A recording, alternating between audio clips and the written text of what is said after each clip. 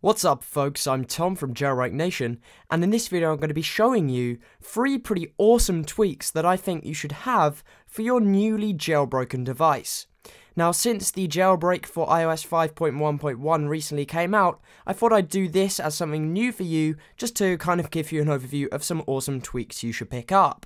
I would also just like to mention that if you like this video, you can subscribe to my channel via the link on your screen right now and in the description. If you want to see more of my coverage, I do jailbreak tweaks a lot, videos and stuff like that, all things to do with tech over on my channel. The first tweak is iPad specific and it's called Mountain Lion Center. Now this actually only just came out and basically it lets you slide in Notification Center from the right side of your screen, much like it does in, or it's supposed to, in OS X 10.8 Mountain Lion. So as you can see, it works really well in or out of apps, and it even dims the home page if you do it on the springboard. The next tweak I'm going to be showing you is called Dashboard X. Now this has really got some hype in the last kind of couple of weeks or so, and also just to mention, I will be doing a post on Jailbreak Nation as well, so you can go and check that out for maybe some extra tweaks and stuff like that, which I'll include. So what this tweak does is it lets you put Notification Center widgets on your home screen.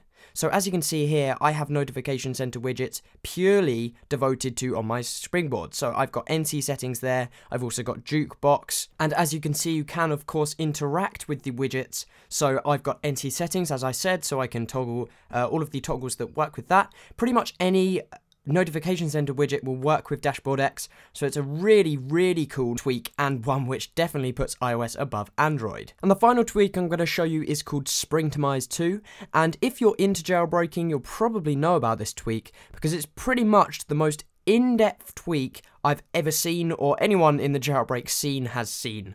That sounded weird. So basically, it just includes so many customization options, it's ridiculous. So for example, there's probably at least 100 things you can customize using this tweak on its own that individually you'd need 100 tweaks for. So as you can see, you get the ability to respring every single time you make a change, but you can make changes, loads of changes at once and respring, and they will all take effect. So for instance, you could change the animation speed of all the animations on your device, and you could change the icon size for your home screen. Just so much customization and one really awesome tweak. So that's about it for this episode. If you enjoyed it, hit that like button. Also subscribe to both iPod Uplink and my channel using the link on your screen right now or the link in the description. Also check out our article over on Jailbreak Nation for some extra tweaks that I haven't included in this video. Thank you very much for watching, and I'll catch you in the next one.